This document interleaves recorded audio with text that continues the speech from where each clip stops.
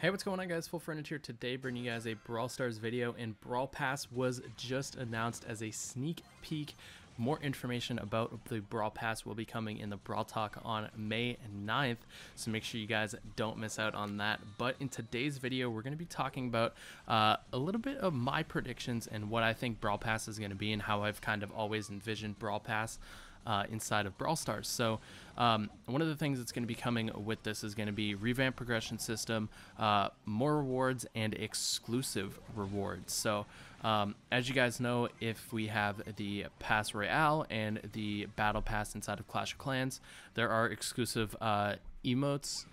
For Clash of Clans, there's exclusive hero skin when you purchase the Battle Pass, and then for Pass Royale and Clash Royale, there's exclusive emote and other exclusive rewards and exclusive tower skin.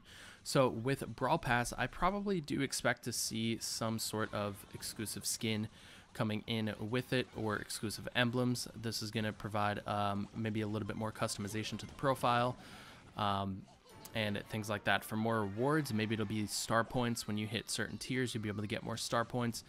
Maybe we'll be seeing something with star points that's going to be coming in that is more used, so then when the season resets, you get star points and then you can spend them on boxes if you're not maxed, or versus just getting basic skins. Maybe we'll see something else coming from like custom animations. Maybe you can customize more about a brawler and almost like a Fortnite type thing, where you have the skin, you can have a back bling, you can have a pickaxe, sort of something like that. Maybe there will be some more cosmetics down the line for Brawl Stars that you might be able to unlock with the Brawl Pass.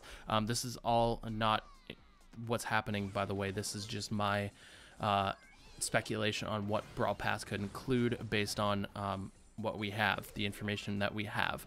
So this is going to be really interesting. Maybe it gets you tickets to play certain game modes. Maybe if you unlock Brawl Pass, you have accessibility to certain game modes. Maybe we get like Present Plunder or Hot Zone, those type of rewards back, or those type of game modes back. And when you purchase the Brawl Pass, which you should use code FullFrontage when you purchase it, by the way, when you purchase it, that you get access to those types of game modes and things like that, and get you a little bit of more rewards. So there's a lot of different ways that Brawl Pass could look. Let me know your guys' thoughts about what you guys think Brawl Pass is going to be down in the comment section below, and let me know what other things you guys are excited for in this update. Again, Brawl Talk is going to be on May 9th, so definitely make sure you subscribe to the Brawl Stars channel, and also subscribe here because there's going to be update sneak peeks and update information being released on this channel as well. So I hope you guys enjoyed. If you did, make sure you leave a like, subscribe for more content, and don't forget to turn on the notification bell so you guys don't miss